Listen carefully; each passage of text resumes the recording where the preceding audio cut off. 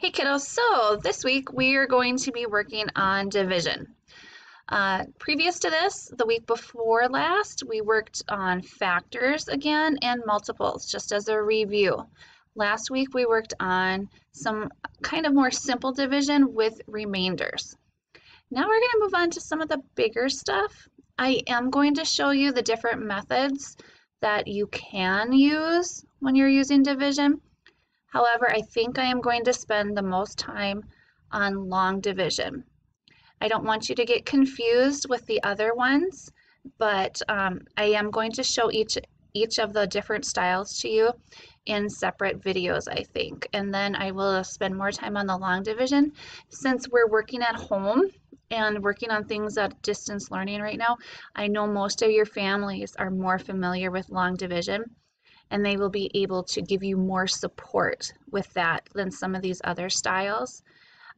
With that said, if one of those feels more comfortable for you, please use it, and then reach out to me if you're having any issues with it or need any extra help. I'm here for you, and I will be there to support you with it, okay? But we're gonna start by doing a little review of some of the division terms. And then we're going to start off talking about what the assignment will be, and then I will break it down into each of those different ways that you can divide bigger numbers. And like I said, spending more time on long division, since that is probably what most of you will end up using anyway, and that you'll have more support with. Okay, kiddos? So here we go. We're going to go through some definitions before we move on, okay? So how does a math superhero divide? They use strategies. All right, so let's see what some of those strategies might be. First, we're going to talk about those division words. Dividend is the large number that is being separated into smaller groups. So the dividend is the bigger number that is being separated into smaller groups. This is a division symbol. And as we've learned before in class, there are many different division symbols, but this is one of them, right? Divisor is the number of groups that the dividend is being separated into. Okay, so the dividend is the bigger number that needs to be separated into groups, and the divisor is the number of groups that that dividend will be separated into. Okay, here's the equal sign. You are all very familiar with the equal sign. And the answer you get after you divide the dividend by the divisor is the quotient. So the quotient is the answer, or the number of items in each group. So that would be your answer. Okay, kiddos? Let's look at how that will look. All right, so now we have 37 divided by 6 equals 6 with a remainder of 1. Oh, you guys had some remainders last week too, right, kiddos? So again, the larger number that we are dividing into groups is the dividend. Then we have our division sign. We have our divisor, which is the number of groups that we are going to divide that dividend into. And we have our equal sign telling us what the answer will be. Our quotient is the answer. It is the number of items that are in each of those groups that you divided. And if there is a remainder, it will say remainder 1. So that is the number that is left over that does not fit into an equal group. All right. And we'll talk a little bit as we keep working on what that remainder actually means besides just a remainder. Okay, more divisor words. A divisor. So, right, divisor is the number that you are going to divide the dividend by. How many groups that you're going to end up having, right? This is another type of division symbol. It looks a little different than the other one, but it still means that we need to divide, right? The dividend is the larger number that is being separated into smaller groups, right? We're taking the dividend and we will be dividing it by the divisor, and we will get our quotient, which is the answer, or how many things are in each of those groups. So we have to always line our number up when we have the bracket like this that we're dividing into, or the half picture, however you want to think of it, the half square, kind of. you always line it up. You see here, because if we'd have put the 7 above the 4, that wouldn't be correct, because the 4 actually stands for 40, right?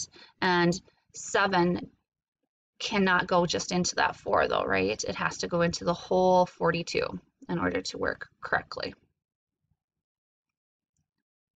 All right, so I'm going to leave it at that, and then we're going to go through some examples on how to do different things before we get too out of control here, and I want to work through some things with you so you can see them. All right, so let's look at what your assignment's going to be for the week, or some of it anyway.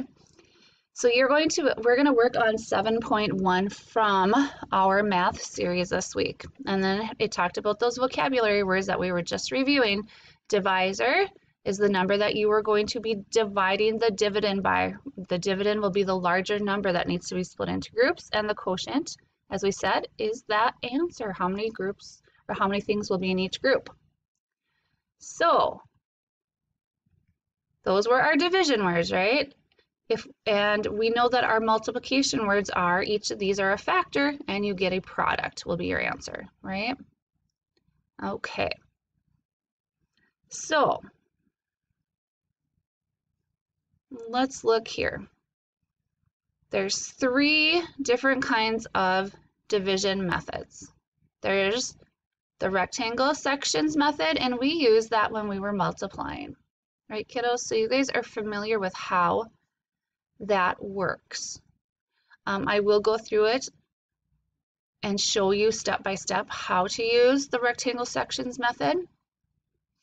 And there is also the expanded method, and I'm going to go through and show you exactly how to use that also. And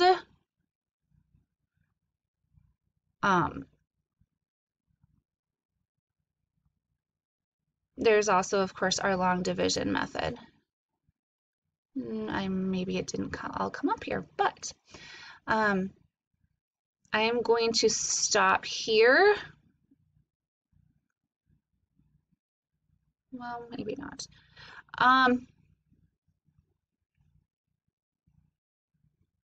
One of the methods is called the box division method.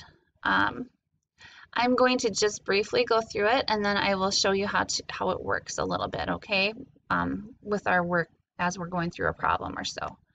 So the box division method, and I'm not sure that you guys can see this whole screen here or not. I'll move this a little bit. First, you're going to make a box to match the length of the dividend, 432. So in this case, it's going to have 3 boxes. Write the dividend 432, 1 digit at a time in the boxes. Put a 4 in the first box, a 3 in the second box, and a 2 in the last box. Write the divisor 9 on the outside of the box on the left. And remember, kiddos, this is just like when we were using the box or rectangle method when we were doing our multiplication, other than now we are trying to divide, right? So then you're going to look at the first box and decide how many groups of 9 are in 4. Well, there's no groups of 9 and 4, right, kiddos? So you're going to write a 0 above the box, and then you're going to multiply the 9 by the 0, and you will get 0. So then you're going to have 4 subtract 0 equals 4, and you're going to bring that 4 up here, and that will become 43 over here. Okay? Then you need to decide how many groups of 9 are in 43. There are 4, right? So you're going to write a 4 up here on top of the box, multiply the 4 and the 9 to get 36. Then you subtract 36 from 43, and you get 7. You're going to take that 7 and you're going to move it up here next to that 2, and that becomes 72. So then you need to decide how many groups of 9 are in 72. Well, there's 8, right? So then you're going to take the 8, multiply it by the 9, put the 72 here. You're going to subtract 72 from 72 and get 0. So your answer would be 48. So that is the box method. Okay, kiddos, so let's do an